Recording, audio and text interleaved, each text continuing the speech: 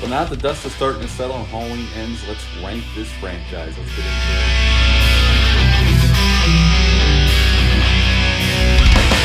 Welcome back to my channel. Hope you're all doing well out there. Now that the dust is kind of settling and Halloween ends, although people are still arguing online, I think it's time to rank this franchise with this new and latest entry. So let's get into this ranking. But before we do it, do me a favor, like, comment, and subscribe. Join me here. I greatly would appreciate that. Now, there's 14 films in the Halloween franchise now with Halloween Ends. I'm including the Halloween 6 theatrical cut and the producer's cut, so that's why we have 14 instead of 13. And at number 14, if you've been watching my channel for any amount of time, this should come as no surprise. In my opinion, the absolute worst entry in this franchise, and that would be Halloween Resurrection. Yes, for multiple reasons, not just Busta Rhymes, but he is a big part of why this movie is a huge raging dumpster fire. I don't think it's that well shot. I don't like the mask here, although it is better than H2O, which isn't saying much. The Busta Rhymes shit really drags this down, and the whole found footage aspect, or them doing this webcam broadcast in the Myers house, it just doesn't really work. And it's just a lot of poor choices here. So yeah, number 14, Halloween Resurrection. Number 13, I just reviewed this one about a month ago, which when I was a kid was one of my favorite ones, but not anymore. I got a little older, a little wiser maybe. My wife would probably argue with that. But at number 13, Halloween 5, The Revenge of Michael Myers. A lot of poor choices were made in this film. It was a rush production. Mustafa Akkad was trying to strike while iron was hot, coming off the success of Halloween 4, The Return of Michael Myers. Between killing Rachel off in the first 20 minutes very unceremoniously for a character everybody loved and fought so hard in part 4 to survive and save Jamie, making Jamie mute for most of the film, bringing Tina in to be the lead, taking over for Rachel. I don't like Don Shanks as Myers. The mask kind of sucks here as well.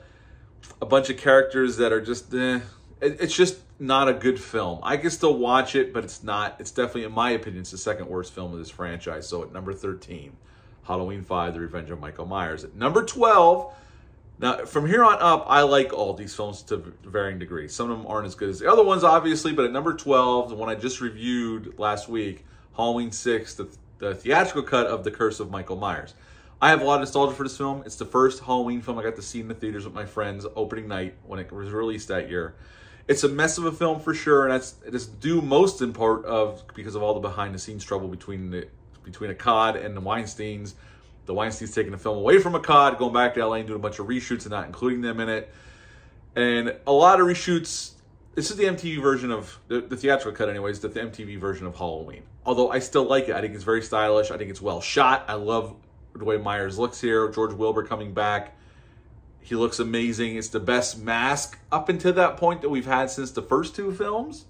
So those are all pluses. Plus the theatrical cut goes bonzo on the gore. I like the theatrical cut. I can have fun with it. It's a mess narratively, especially towards the end. Some shit doesn't make sense. But at the end of the day, at number 12, Halloween 6, The Curse of Michael Myers, the theatrical cut. At number 11, I think it's slightly better, Halloween 6, The Curse of Michael Myers, the producer's cut. Now this cut is more subdued. The score were in the theatrical cut, it's more rock kind of version of the traditional Halloween score. This is more towards Carpenter's original themes and score from the original film. There's not as much gore. It's about 20 minutes of different footage. They go into the cult aspect more than they do in the theatrical cut. And they dispatch of Myers in a very different way, which I know is a little divisive. But it's a very interesting watch. So if you've never seen the producer's cut, check it out. But at number 11, Halloween 6, the producer's cut. At number 10, Rob Zombie's original, his first Halloween reboot. I enjoyed this film. I certainly have issues with it. I think Zombie was in a tough spot. Plus, he was messed with by the Weinsteins. There we go, mentioning them fuckers again. But they messed with Zombie on this as well.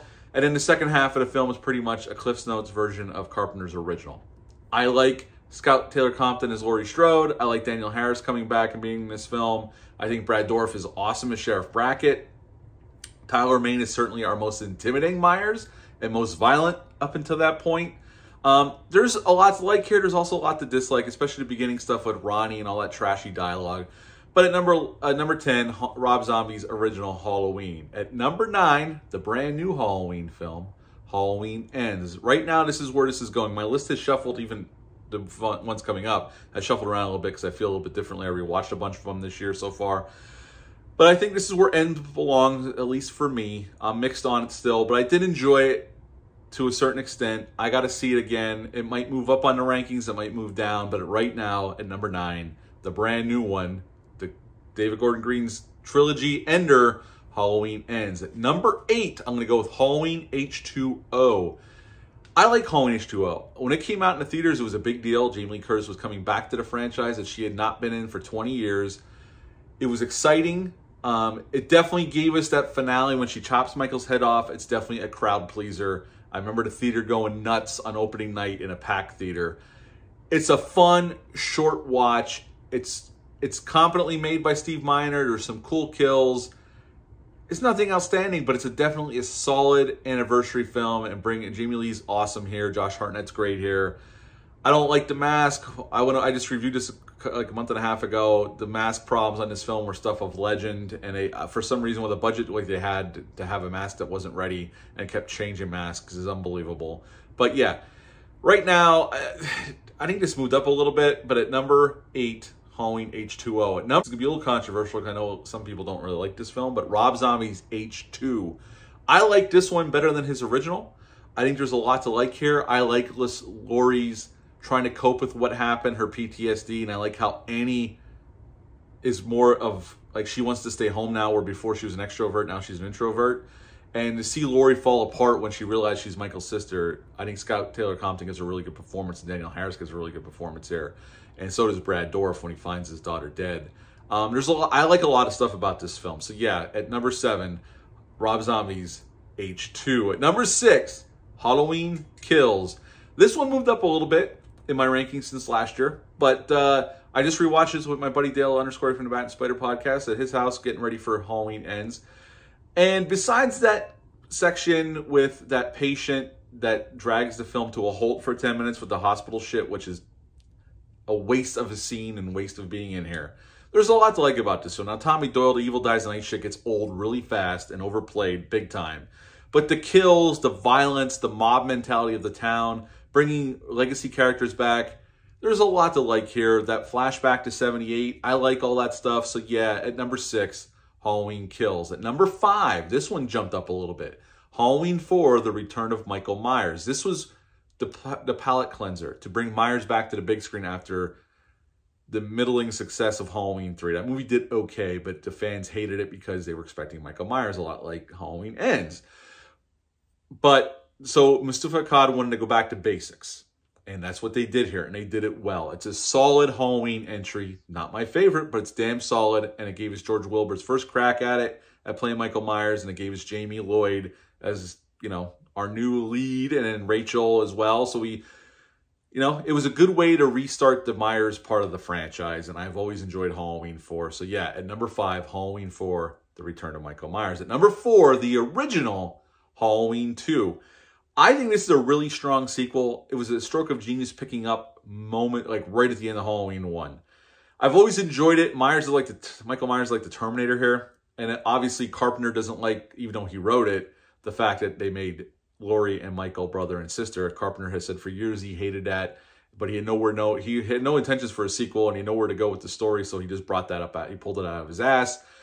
They retcon now with Halloween 2018, but I still think Halloween 2 is a damn solid sequel to a classic original film. So yeah, at number 4, the original Halloween 2. At number 3, Halloween 3, Season of the Witch. I know, Rich, this is going to piss you off because you hate this film. This is a film that I did not like for years. It took me a long time to get there, but I absolutely adore this film. It has so much charm. Tom Atkins kicks ass here. Daniel Hurley is the bad guy. Fucking awesome. Stacey Nelkin is great here, playing off of Tom Atkins. It's a weird movie for sure, and it's a huge leap away from Myers because they thought they could make an anthology film every Halloween because they thought they killed Myers in Halloween 2. I like this film a lot, and I'm glad to see it's getting a little bit of a cult following now, and it's better received than it was years ago. Even myself, I love it now where I used to hate it. So yeah, number 3, Halloween 3, Season of the Witch. At number 2, David Gordon Green's first crack at the Halloween franchise, Halloween 2018. I think this was the smart move, that they were going to try to reboot the franchise, just make a direct sequel to the original film. David Gordon Green does a great job with this one. I love Myers here. James Jude Courtney does a great job bringing Laurie back. yet again, but I think they make it a little bit different enough from H2O where it works here. The Sartain stuff comes out of nowhere. I agree it's a bizarre choice, but overall, I really like this film, and I think it's the second best Halloween film in the franchise. So at number 2, Halloween 2018. At number 1, in my opinion, the best, the classic, the masterpiece, John Carpenter's original 1978 Halloween. Simplicity, great camera work and great lighting by Dean Cundy and Carpenter working together closely. Jamie Lee Curtis is Laurie Strode giving us our ultimate final girl. She is the Scream Queen, Jamie Lee Curtis. What a great film. What more can I say about it? It's an absolute classic. Carpenter on a $300,000 budget. Donald Pleasance playing Dr. Loomis. Stroke of genius. He's amazing in the role, and he went on to do many sequels. I just love this film. It's my favorite slasher film. It always has been. And it's probably never going to change from being my number 1 in any Halloween franchise ranking. So at number 1, John Carpenter's original 1978 Halloween. That's it for my franchise ranking. What's your top 5 Halloween films? Leave a comment down below. Let me know. Where would you put Halloween Ends in your ranking? Leave that comment down below. Let me know. I'd be interested to hear what your thoughts are on that. That's it for this video. I'll be back soon with the review for Tales from the Dark Side, the movie, and some other films coming up right before Halloween. But until next time, bye.